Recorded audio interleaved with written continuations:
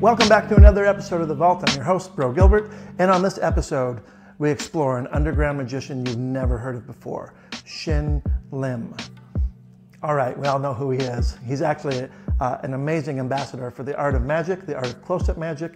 We all know him for his huge theatrical, dramatic, chiseled jawline, handsome kind of close-up magic that he does.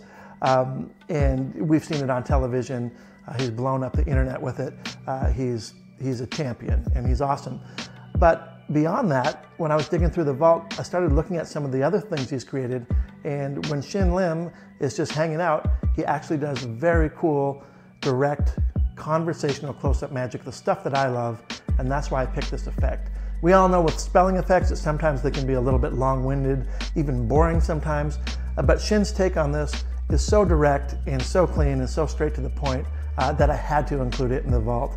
It is done with a borrowed deck. That means it can be a borrowed shuffle deck, and they pick out any card, they put it back anywhere they want in the deck, and they spell down to the selection, and there it is, their card. So it's very direct. There's a little bit of sleight of hand that you're gonna have to man up or woman up to learn, but you can do it. It's not that difficult.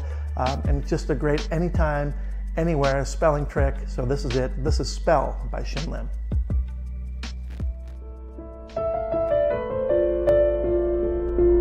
What I want you to do is just go ahead and look through the pack and find any card you like. Don't let me see though, okay? So pick out any card. And if you want to shuffle the deck of cards, you can. If you can't, that's fine. So just go ahead and find any card. And they're not in any specific order, right? They're all different, they're all mixed. So just go ahead and find any card you want and slide it out and place it right on the table. Make sure I cannot see it. Okay? Alright, I'll have the pen. Alright, just go ahead and show the camera that card.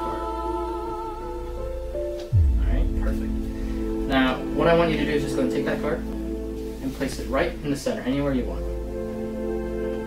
Perfect. Right over there. Okay, can you see the card? Push it in. All the way. Take the deck. Alright, perfect. So you know what your card is, right? Yeah. And everyone at home also knows what that card is. For the first time ever, just say out loud, what was your card? Ace of Diamonds. Ace of Diamonds? Now, what happened was, I handed you the deck. It was in a completely different order. I mean, it was in random order. You picked out any card you wanted to. You pushed it in the deck, and that way I have no control of the card whatsoever, right? Okay, what I want you to do is just go ahead and spell Ace of Diamonds. But as you spell Ace of Diamonds, deal the cards face up. So, yeah, go ahead. Face up. A, C, E, O, F, D, I, A, M, O, N, E, S. And because you spelled the Ace of Diamonds, it lands right